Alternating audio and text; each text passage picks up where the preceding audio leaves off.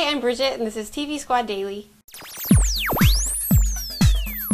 Okay, to be honest, I completely skipped that series, Ice Skating with the Celebrities, or whatever it was called, because I had no interest in ice skating, and the celebrities that they had were people like Kristy Swanson. Kristy who? Exactly. What I probably would have watched if I would have known the drama that was blooming while they were filming the show.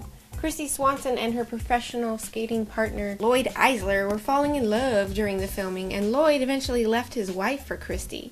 I can see how it'd be easy to fall in love with someone who was the only thing between you and cracking your head open on the ice, but girl, he was married. That's not cool.